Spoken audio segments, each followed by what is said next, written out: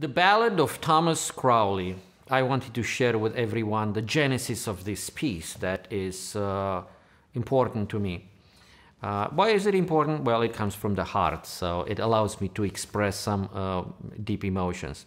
This past summer, my family and I rented a house by Lake Seneca in New York State, and one evening I took my cello and I was playing music on a dock. And I had no music stand, I just started improvising. And this magical piece came out. I was concerned I'd forget it, so I considered writing it down or recording it, and I said, no, I'll remember it. So I played for a half an hour, this magical piece. Well, as luck would have it, next morning I woke up and I'd forgotten the whole thing. But it really bothered me because I thought it was a special piece. So I was yearning to get back into that creative mood.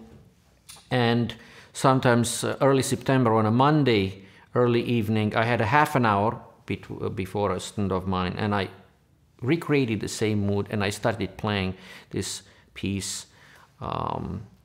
And that's how the Ballad of Thomas Crowley was born. It took me 3 days to compose the piece, and I was happy to premiere it early October as part of the Lewis Chamber Players concert series in St. Peter's Church in Lewis, Delaware. And so I entitled the piece, for a beautiful surprise, The Ballad. That's how it was written in the program, because I knew Mr. Thomas Crowley and his partner, Minnie Shorter, were going to be there. They were in the first row. So I addressed the audience and I told everybody 2 mistakes in the program. First of all, the year of my birth that was written in the program, I told them it's inaccurate because that's my alien number, not wanting anyone to really know my birth year.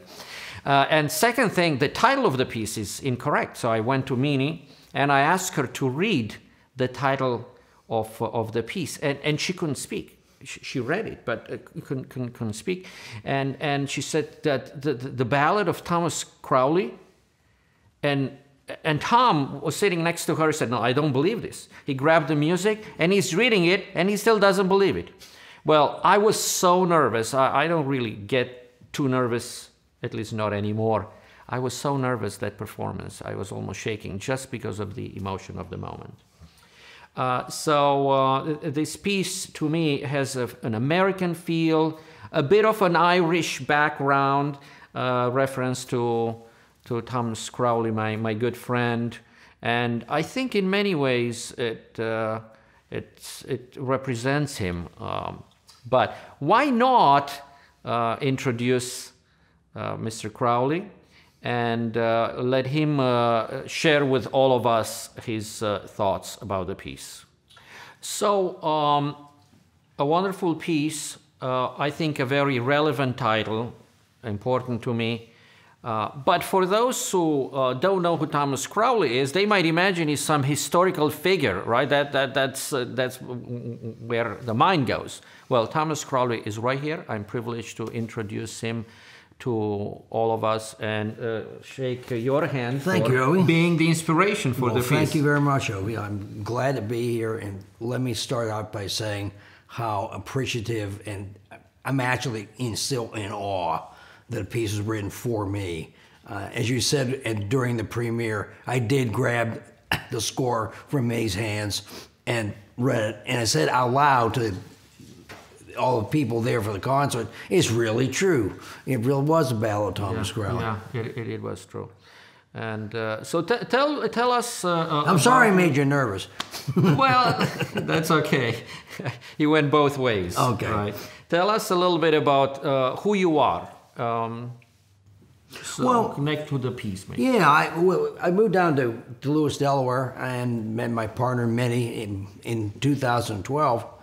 And been very active in St. Peter's Church, and I should also say thank you and Sylvia for being part of the Lewis Chamber Players along with T.J. Thomas as part of the St. Cecilia's Guild concert series. Right. I was actually the master of ceremonies that day, so I got to stand up and introduce the concert. And I don't have any trouble speaking in front of people because I have a background in appellate law and I've been an attorney for over 30 years. So I'm used to talking, or some people would say I'm used to talking, period. Right. Well, I was used to talking in front of crowds. Yes. So, and St. Peter's has also introduced me to music.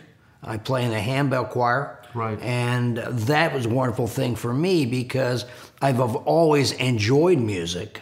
But before that, I'd never been able to read or play music. And that gave me both. Right. So it's wonderful to be in the same church where I play the handbells, having a piece written for me and the world premiere done at St. Peter's. Yeah. Honestly, this came to me so spontaneous. It's not something that is being done. So we look at it as just another way to share our friendship, right? Over a meal or a conversation about politics or just over music. Exactly. And I think the piece very much describes me. I mean, I think you really got me in the piece. In what way? Well, it's something you said in the first part of the interview. You said the American part and the Irish Celtic part, which comes out, I think, mostly in the central part of the piece. Yeah. But it's as I listened to it more and more as we rehearsed it and we played today, it was just, you really got me, and I just. As I said, I just cannot thank you enough, and I hope it gets a wide circulation. I hope your work gets a wide circulation, not because my name on it, that's good too. Yeah, right. But it was from the heart, and I could tell that from the first notes that you played that day in October. Thank you so much, Tom. And I think for me, one of the first validations of this piece was when composer Diane Jones, present at the premiere, said, "This is the next Ashoka's Farewell," the music from the Civil War. She related to the piece as well. She felt that this piece could be enjoyed by a large audience, and I hope we can share it with as Yes, many people. it is a very accessible piece, and I'm glad you mentioned that, what Diane said, because I had the same reaction. Once she said it, I go, oh yeah, that's right. Yeah. That really clicks. Yeah. Well, I hope this is just the beginning of our musical adventures, and thank you for being here and being part of this, the filming and recording of the piece. I hope so too, Obi.